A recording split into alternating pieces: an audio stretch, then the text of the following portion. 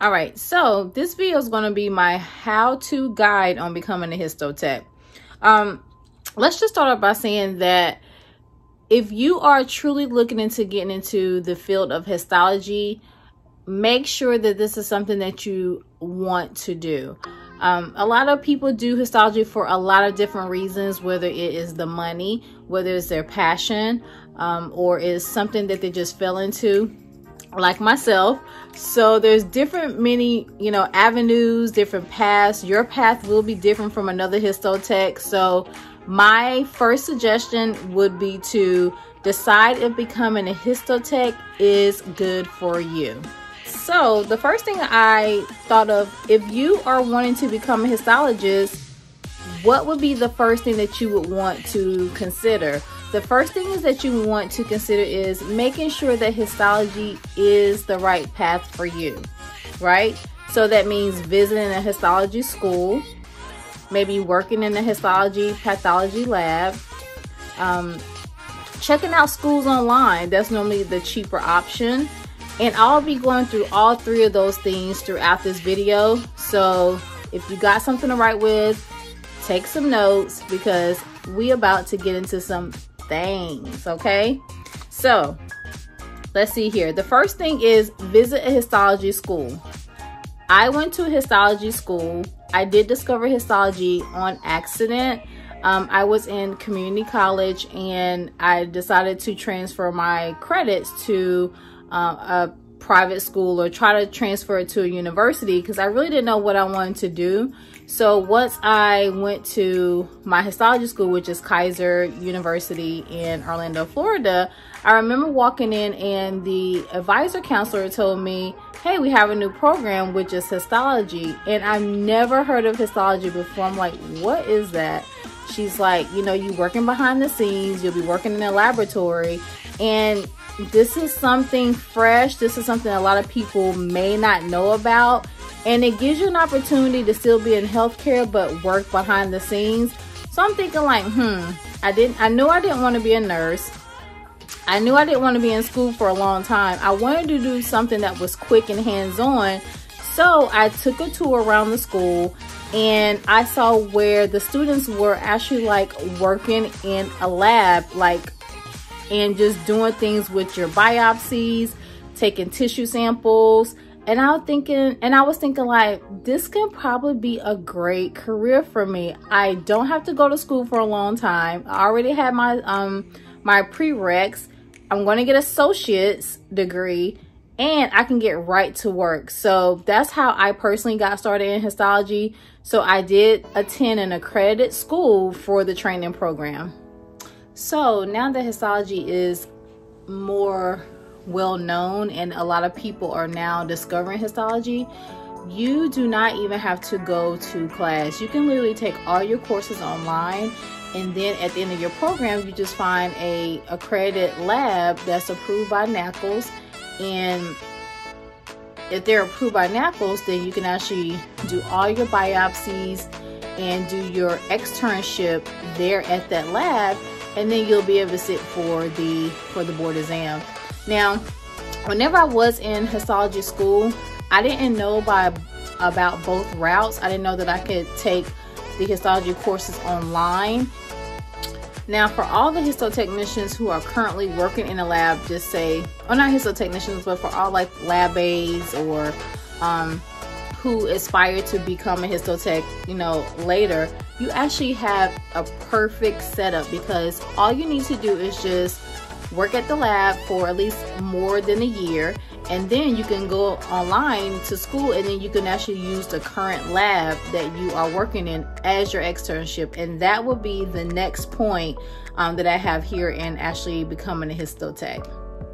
All right, so my second guide to becoming a histotech is if you're currently in a lab as a histologist, then we welcome all new histotechs. We love the fact that we see someone who was a lab aide, a lab courier, someone who was a student, a grocer. Whenever they seem to have interest in becoming a histotech, that is the easiest way for you guys to move up.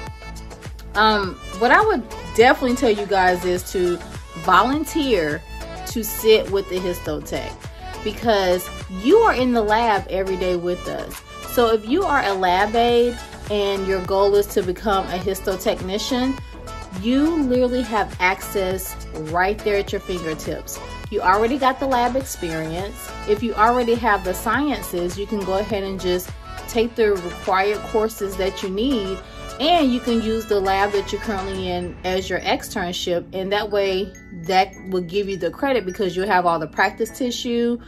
You'll be able to learn tissue identification, microtomy, embedding, special stains, because you see it and live it every day. And guess what? You can still do your laboratory duties while still learning on the job as becoming a histotechnician.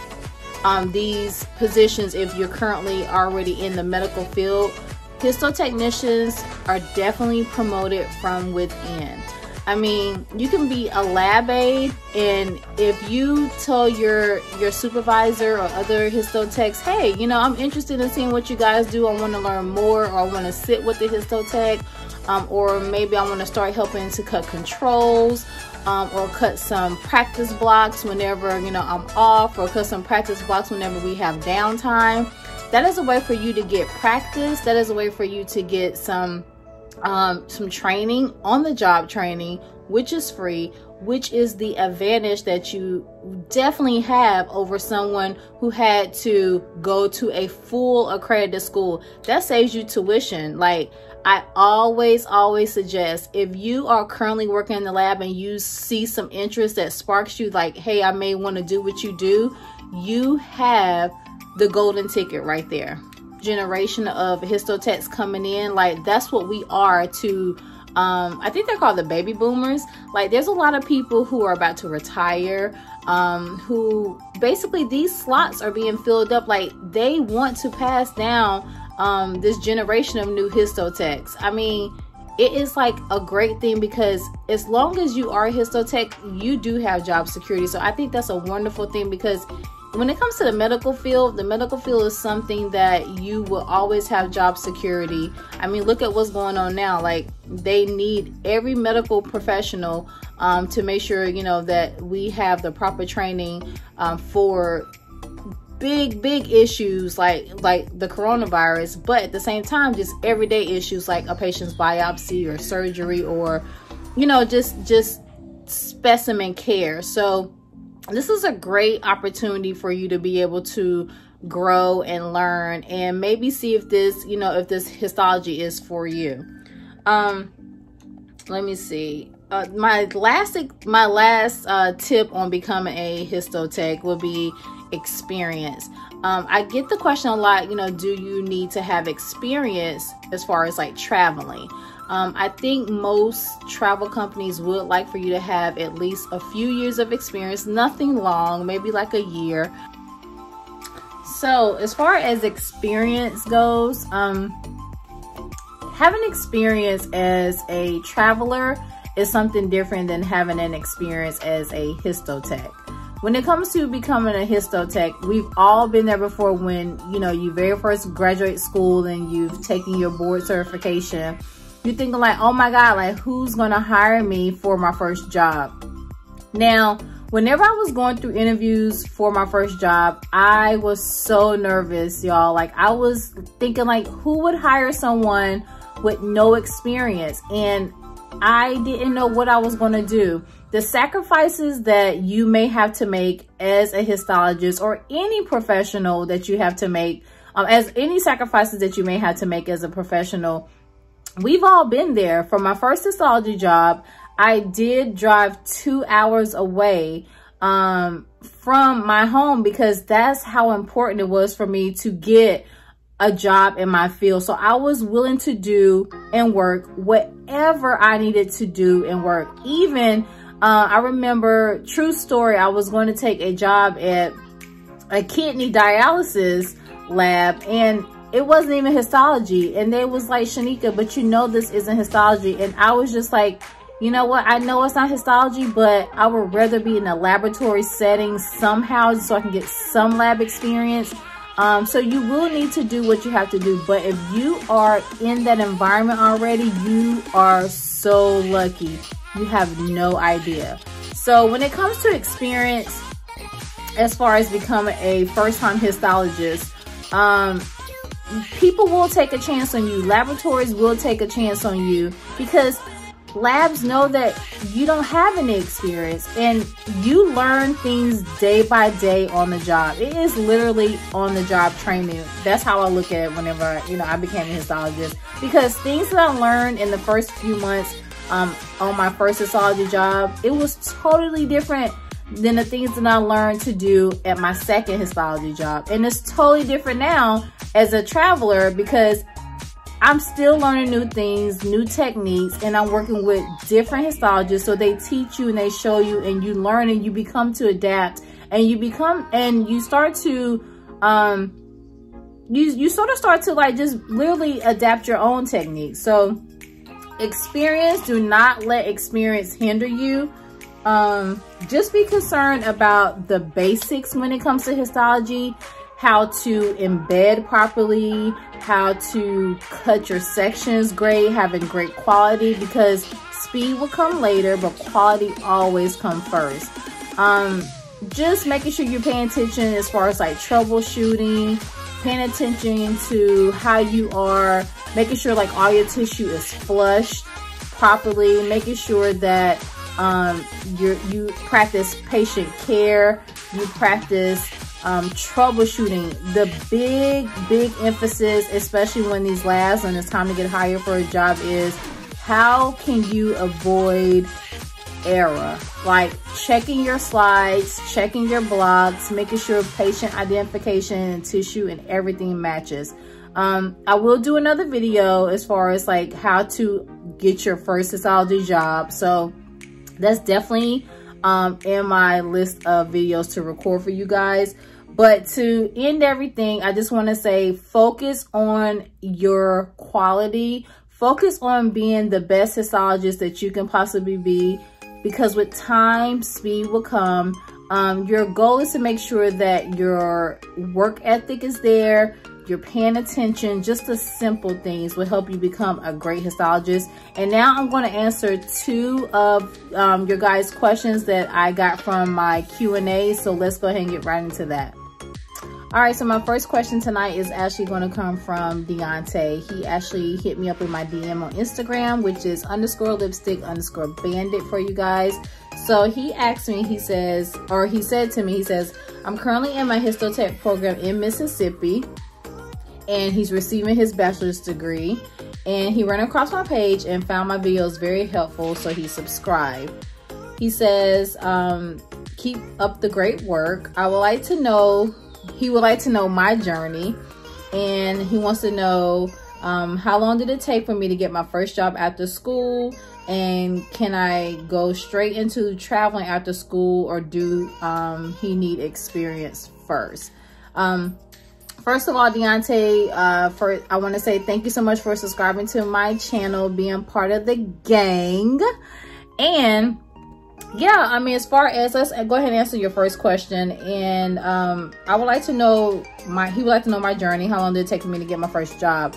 After I passed my test, I did pass my test September the 11th, and I got my first job in December. So it did not take me a long time, like I told you guys just a couple seconds ago, but it did not take me a long time to get my job, but it was a lot of sacrifices that it did take for me, because I come out of a state to where they produce histotechnicians all the time. So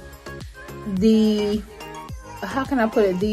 The job market is very, very tight, because these schools are pushing out histologists left and right. So it's very oversaturated. So it did take me a few months to get a job. But like I said before, I was willing to take a job in a kidney like dialysis center. But the same time I got offered that job is the same time I got offered my first job, which was in Lakeland, Florida. So I drove 2 hours from Daytona Beach to Lakeland for my first job, and it was the best decision that I ever made. I even moved to Lakeland for a little bit with a friend who is a cytologist, and I have to say, like, I didn't like living in Lakeland because it was just something very, very different, but I did what I needed to do to secure that first job, and I'm so thankful that I did that, because I am where I am today because of that sacrifice that I decided to make. So can he go straight to traveling after school? Well, I personally don't know if you can go straight into traveling. I would definitely say, if you are thinking about traveling, probably get some experience as far as like in the actual lab first. Even though these labs will teach you their protocol and will teach you everything that you know as far as like cutting and bedding. And when I mean teaching is a little bit different. I mean, like, you'll know the basics, of course, but every lab is going to teach you and make sure that you're comfortable with doing things their way, because every laboratory is different. But I would definitely say, just for your own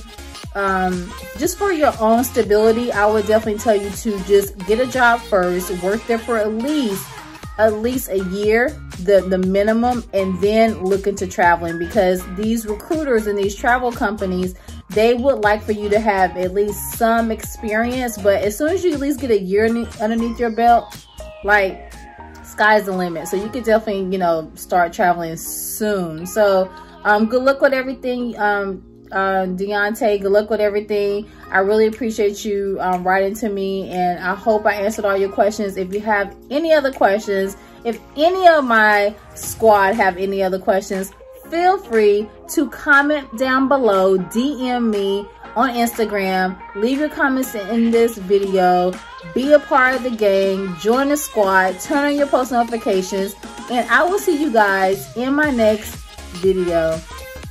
Bye.